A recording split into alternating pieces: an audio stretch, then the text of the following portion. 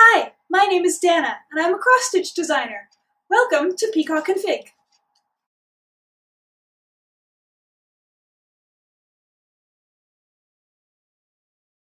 So in this video, I'm going to be showing you quick tips about how to start your first cross-stitch project.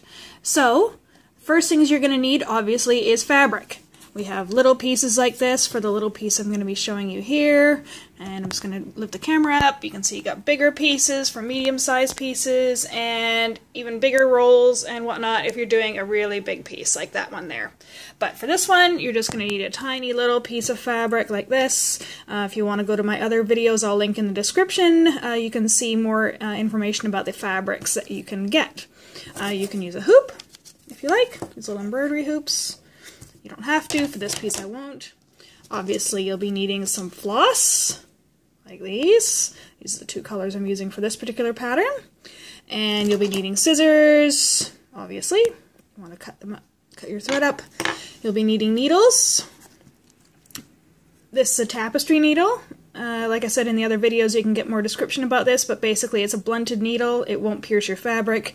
For this one, for all the little stitched lines, the back stitch lines, you'll be needing a normal embroidery needle as well, and that's got a much sharper point, which is better for finer work. And of course you'll be needing your pattern, and I've got this over here, so I'll be showing you how to read that in just a moment. So first things first, you're going to knot your thread. Okay, so the first way to do it obviously is to tie a small knot. Just make sure your knot isn't too big and bulky, otherwise it might be seen through the front of the fabric once you're framing it. A second way is called the loop method. So what you do is you actually fold your floss in half and you thread your needle that way, and you're actually going to catch this loop with your needle. So if you want more details about this, there's another video I'll be linking in the video description, but I'll show you quickly how to do this. So you can go through the front or the back, doesn't really matter. So I'm going to go through the back. So you pull till it's almost through, swing your needle under, and you're basically catching a little loop. Like that. Sorry. Once you've got your floss anchored, you're going to be wanting to start looking at your pattern. As you can see, I've got two colors. I've got a turquoise color here, and I've got a plum. So the turquoise, the symbol is Z. Some patterns will be black and white, some will be in color, but there always is going to be symbols or blocks of color for you to follow. This one's pretty simple. So what I'm going to do is I'm going to start here and work my way across. So I've already done the one arm of that. So to finish, you come up a little hole. That's a good thing about this fabric, it's already got holes in it. And bam, cross stitch. To make the next one, as you can see there's two stitches next to each other. Each little block is one stitch. So if you can count and make an X with thread, you can learn how to cross stitch. That's it, you're making an X. Pro tip, make sure your top stitch is always going the same direction, so your bottom angle should go the same way, your top angle the same way. It doesn't matter which way, as long as they're all going the same way. It makes it look prettier once it's finished. So as you can see, there's a gap here where there is no stitch on the pattern. Sorry if it keeps going in and out of focus.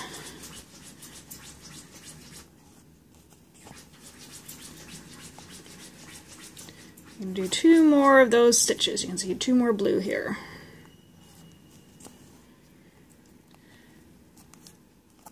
Alright, so that's your basic cross stitch. So that's literally all there is to making the actual cross stitch itself.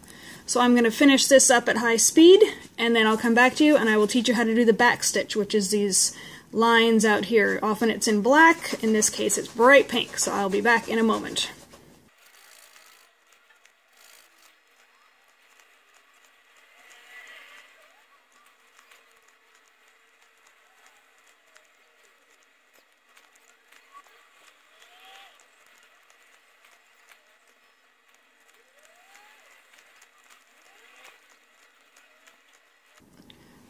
Alright, there you go. You can see I've finished now. So what I'm going to be doing is finishing off my blue thread, because I don't need that anymore.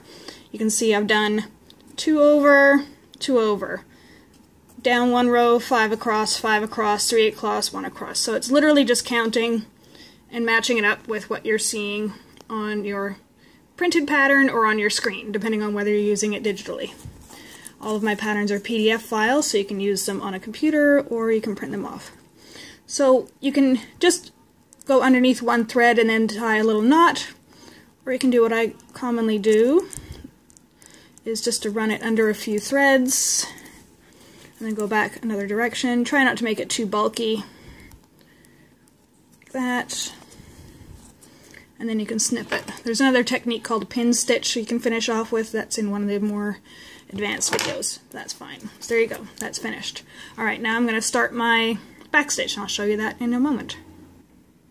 Alright, I'm back. So I've threaded my needle, the sharper needle, as I pointed out, with my thread. For backstitch, you usually only use one strand, but your pattern will usually tell you that or not.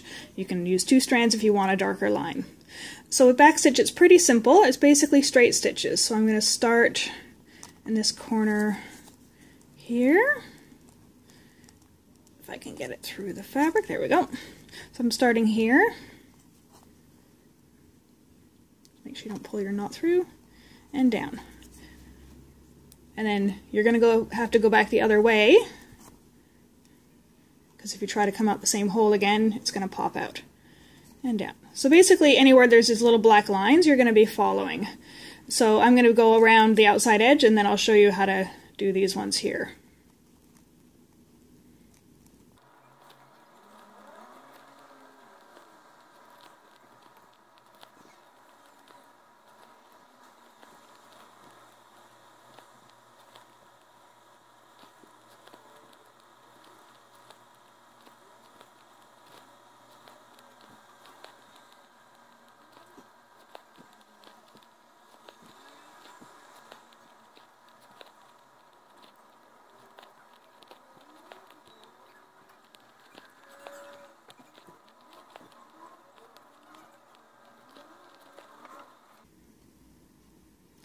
Alright, so there you go. You can see I've finished that part. So now I'm going to do these lines here on the pattern. Zoom that in. So basically, to do these lines, because they're not following the edge exactly, you're just going to be counting up to figure out where they are. So you can see this one is directly one up from these center ones here, and it's right in the middle, so you're going to be starting from here and going to there. Sorry, I'm going to zoom that in for you in 2 seconds. So you're going to be going from there to there with this little line with this one here. Alright. So the trick is with cross stitch, you're always just counting. If you're not sure, just count and you will figure it out. If you make a mistake, go back, figure out where your mistake was, and then just count. So you can see this one here starting diagonally opposite this corner, coming out of this hole and going down this one. So there we go. And then one, so you're going down 3, 1, 2, 3, in the third hole, 1, 2, 3, third hole. If you have to count out loud to make sure you're not making mistakes, go for it. Whatever helps you get through. Alright, so I'm going to speed this up and finish this off, and then I'll show you the finished product again.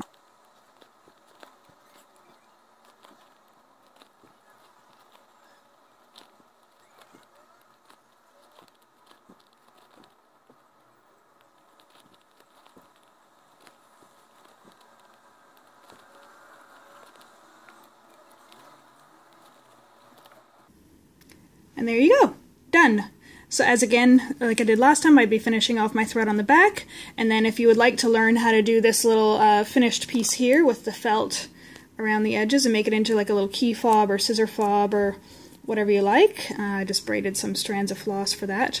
You can go to the link below. There will be a link to a blog post that will show you actually how to do slip stitch, which is how this is attached. It's quite simple stitch to learn. Like I said, there's lots of videos that are going to be linked in the description of this to help you learn more advanced techniques and learn some of these techniques in more detail if you like.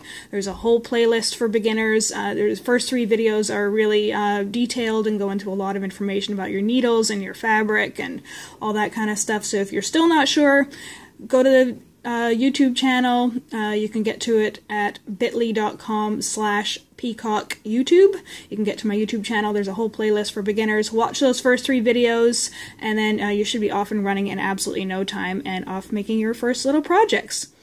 So that's it for now. If you have any questions or comments or any suggestions about videos that you would like to see me do, please feel free to let me know in the comments below, and I'm happy to take on all suggestions. And if you would like to access any of the free patterns at Peacock and Fig, or the 20% discount for the shop, or any of the other exclusive things for the Peacock Lounge members, please go to the link listed below. It's peacockandfig.com/join-now, and you'll get access to all of that free stuff, and I hope to see you next time for the next video. Talk to you later. Bye for now.